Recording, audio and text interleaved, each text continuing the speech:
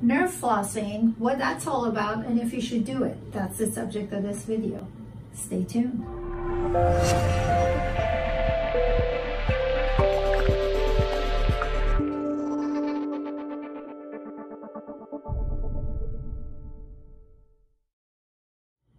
Hey, this is Dr. Shaki from Irvine Spinal Wellness Center, your Irvine Posture and Movement Chiropractic Clinic.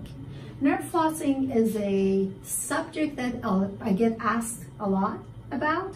And first of all, I want to explain to you what nerve flossing is, and then if you should do it, and why you would even need to do the nerve flossing. First of all, nerve flossing happens, or nerves in general, they get a lot of attention if you have a sedentary lifestyle, or if your body positions pretty much the same for an extended length of time.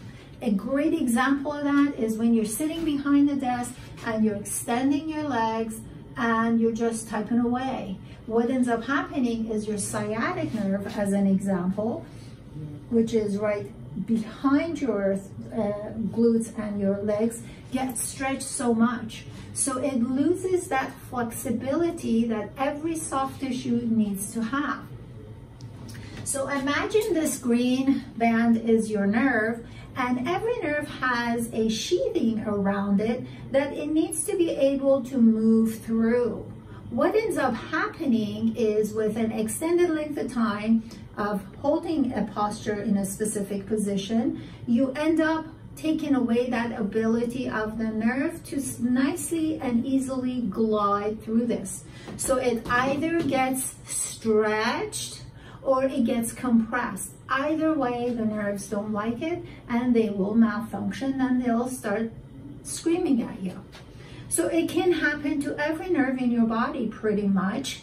And depending on what your symptoms are, when you see your chiropractor as an example, or when you're seeing your doctor in general, if that doctor is aware of what's going on, because yes, it does happen that you go to a doctor and you expect to know the answer and they just totally miss it. And so what ends up happening is, when that's the case, you do the nerve flossing for that specific area. So with nerve flossing, what we do is we go to the beginning and the end of that nerve. So we need to know what that is. And while we stretch one end, we bring the other end closer. And then we stretch this end, bring the other end closer. And in the more advanced stage of flossing, you stretch both ends. So you go flexion, flexion, and then total stretch of that nerve.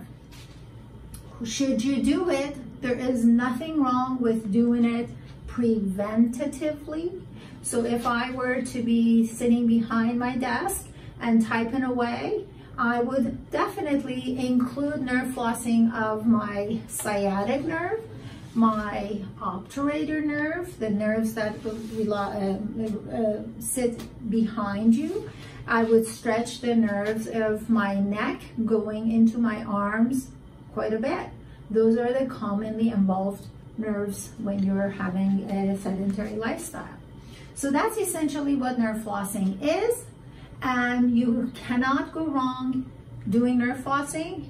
But what's important is to make sure that your symptoms are related to your nerves. If you think you're suffering from nerve issues, but you're not so sure about, contact me using one of the methods of contact in the description box. We can chat and see what's going on. And then depending on what the findings are, you're more than welcome to come in and let me take a look and see what's going on. If you have not subscribed to my YouTube channel, this is your opportunity to do so. And until next time, take care.